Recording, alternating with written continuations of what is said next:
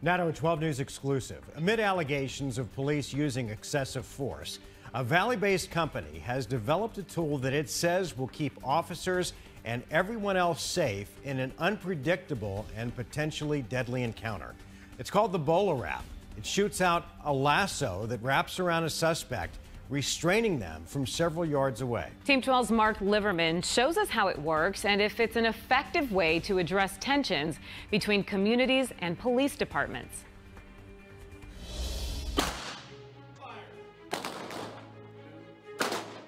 It sounds like a gun, but it may just be the tool that prevents officers from needing to use them. It's called a Bola wrap, based on the Argentinian bolero, a type of lasso.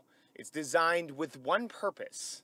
That shoots out an 8-foot Kevlar tether that wraps around the suspect, and then it restrains them so it can be used very early in a confrontation before it escalates, requiring higher level of force. Tom Smith is president of Wrap Technologies, the Tempe-based company that invented this tool 4 years ago.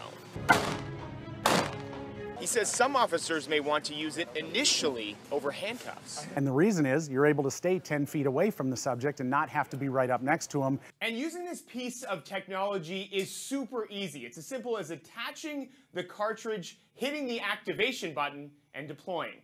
And it's pretty painless.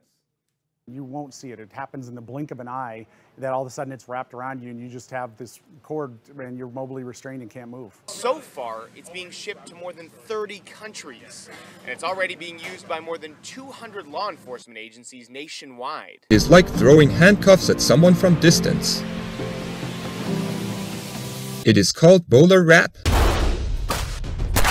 Unlike other non-lethal weapons, such as taser, baton, or pepper spray, it inflicts no pain on the target. You hold the Bola wrap like your cell phone and point it at someone's arms or legs.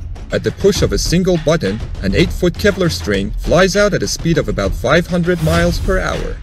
It instantly wraps around the arms or legs and has hooks at either ends that secure it in place, which gives police officers valuable seconds to make their next move.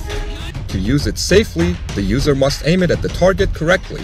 Otherwise, it could wrap around someone's neck or the hooks could get in their eyes. The $1,000 device is really the reinvention of the Bola used by gauchos.